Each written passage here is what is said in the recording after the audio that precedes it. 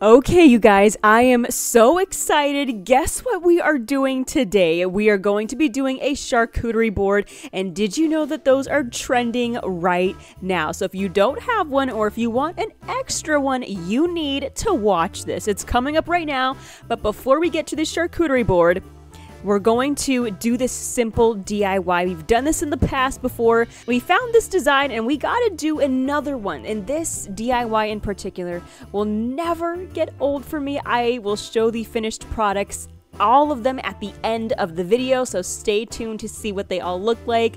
We are still celebrating fall, of course, but I am very excited to decorate for Christmas, and, well, of course I am. So Miss Nancy has a glass taper candle holder. You saw how she painted it, glued that design right on top of it, and by the way, she painted it over with white chalk paint.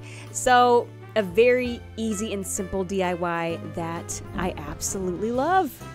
And right now, here's another DIY number 2 that I am so excited to share with you guys.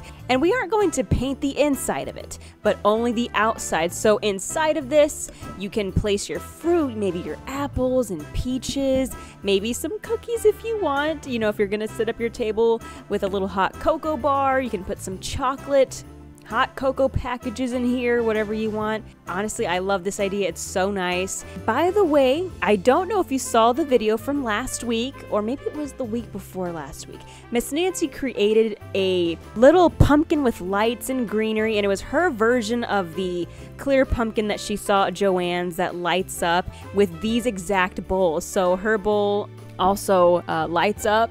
And I just thought that was really nice because it was just a cute little, it was her cute little version of, well, what Joann Fabrics had done. And I want to say that she painted this over with 2 coats of white chalk paint. Now, depending on what kind of chalk paint you buy, you might need 3, so you can add a 3rd coat if you want a really nice deep coverage. Now, like I said, we just decided to give it 2 coats of paint, and I do see some tiny areas where it's sort of translucent here, but we aren't going to be, we're not too worried about that because we're going to come in with some antique wax later on and give it a sort of a rustic and older type of look. And if you want something red, then by all means paint it red, green, mint green, for crying out loud. But they also have that beautiful icy blue color that I love during Christmas time. But whatever theme you are going for, you can get creative with this DIY and do just that.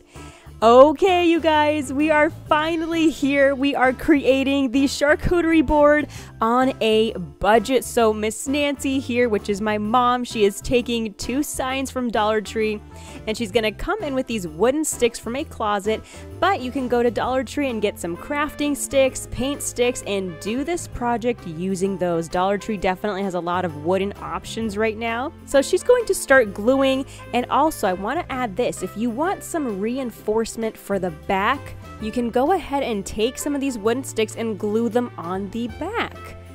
We didn't, but you personally can. So I am just going to glue both of these boards together. Well, Miss Nancy is. And I do want to say that the paint sticks, the little wooden sticks that we're using right here, they didn't exactly fit. Okay, they didn't. How do I explain that? But you can kind of see it in the video how they don't exactly fit here. So we have a little bit of excess, but that's perfectly okay. You can trim your wood to fit.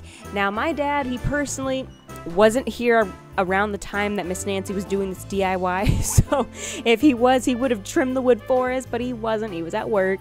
So Miss Nancy just let it be, and she's going to try to make this where it's not very noticeable. Okay, and right now she's going to form a separate little compartment to the charcuterie board. But if you wanted to, right here, if you weren't going to use this as a charcuterie board, you could easily add some hooks at the end, and at the top part you can add a little design. You can hang your keys on the hooks, whatever you want to do. Maybe add a quote on top if you're not going to use this as a charcuterie board, but maybe you want to take this DIY and make it into a wall decor piece, whatever you want. But for us, we are going to be using it as a charcuterie board. So this red area is going to be for the silverware, and you can see how she placed her Mod Podge right there. She placed her fabric on top, and this fabric, she bought it at Dollar Tree. So you can put your silverware here, your serving utensils, whatever you want. That's exactly what Miss Nancy made this little section for. Now, if you don't want a wooden look on your paint sticks, that's okay. So basically, you can get creative here, and I also want to say that your food is not going to go on the wood. It is going to be in little bowls, and you're going to place those little bowls on your little charcuterie board. But right here, you can see Miss Nancy adding some jute rope, and I love that. Also, she did paint the handles black, but if you want, you can go around the handles with some twine to add a little bit more of that rustic look, or maybe you can go ahead and paint the handles green, or maybe red if you want it to match the fabric, whatever you want. But you guys, I love this DIY, and it is done. Look how amazing it looks. I am so in love with it, and yes, it definitely has that farmhouse vibe. And if you love country or a vintage distressed look, you can definitely do that. We're just here giving you some inspiration, but you can come in with your own theme, your own look. So now Miss Nancy has 2 charcuterie boards, but she might have to make another one because this was downright amazing.